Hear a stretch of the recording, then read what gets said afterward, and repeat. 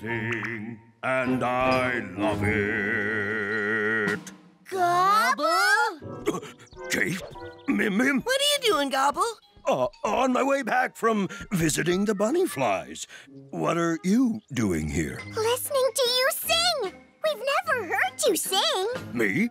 Oh, don't be silly. That wasn't me singing. It was a squirrel. No kidding. That squirrel really looked like you. Can we meet it? We know it was you singing, Gobble. Why don't you want us to know you can sing? I get nervous singing in front of others. That's why you've never heard me sing before. But we're your friends, Gobble.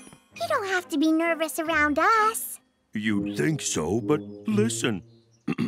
La, la, la, la, la, la.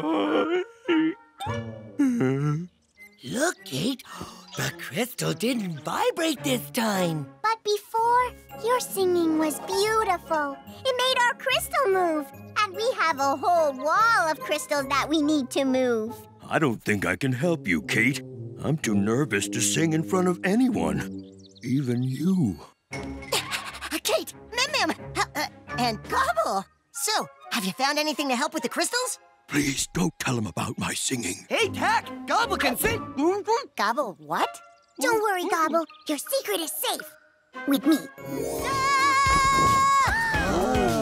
That jostling around isn't good for it. It might break, or crack, or twist, or crunch.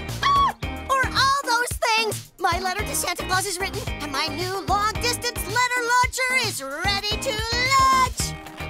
Don't worry, Kate. I'll change that big balloon bunny back in a jiffy. The gizmo be gone. Just turn the dial to where you want the gizmo to go. Treehouse, please. Push the button and ta-da! Activating Super Google